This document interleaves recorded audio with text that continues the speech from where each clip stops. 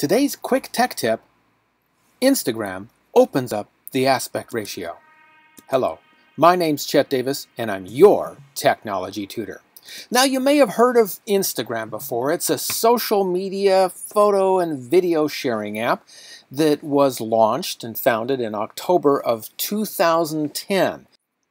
Latest estimates put the number of Instagram users over 300 million. 300 million users sharing photos and videos around the world, really connecting socially. I've been using the service for a couple years, and I have actually two different channels, one under my name, Chet Davis, and one under my brand, my business, Your Technology Tutor. Now, big news this past week, and that is that Instagram, which since the beginning has been sharing photos, required your photos, restricted your photos to be square rather than rectangular. Now, most devices, take rectangular photos. There is a setting in most every contemporary camera, special digital cameras, and especially smartphones, etc., that have a square setting primarily for Instagram. But this past week, a new release, an update for Instagram, now allows for rectangular or square photos. You get to set it yourself.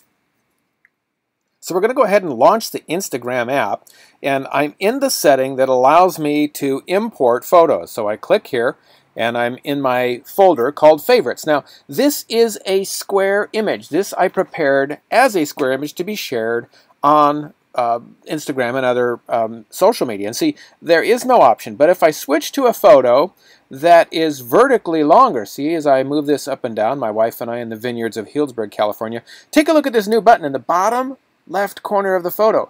This button here allows us to switch. If I want to show the photo full frame, I simply tap this button and it will show it with the borders intact. So it does allow me to show my photo full frame. Some people were doing their photos full frame on Instagram, but they had to take it to a separate app first and then bring it over. Now you can do it right inside of Instagram, so it's cool again. Now here's a totally square photo, and you see the little button's gone. On a square photo, the button is gone because there is no option to go full frame. But on an image, let's do another one here. Here's an image that is longer in the horizontal or landscape view, and you can see there's a square version, so I can still crop it square according to where I want to put it, or I can go full frame, and it will have the window box. It does have the blank at the top and the bottom so that the full frame fits in there, because Instagram is still going to be a square delivery service. But the cool thing is, if you have your Instagram account linked up with your Facebook account, for example, or your Twitter account, and you share photos on Instagram that are linked to your other services, it'll be square within your profile on Instagram, but your Instagram friends will be able to see it full frame with the borders, and if you post it to Twitter or Facebook, another social media service, it will show up full frame without the borders. So very, very cool new development. And it's the latest incarnation, and this was released August 26th of 2015, the new Instagram app. I don't want you to miss any of my future tutorials, tips, articles, videos, workshops, books, and other learning material to help you get the most out of technology.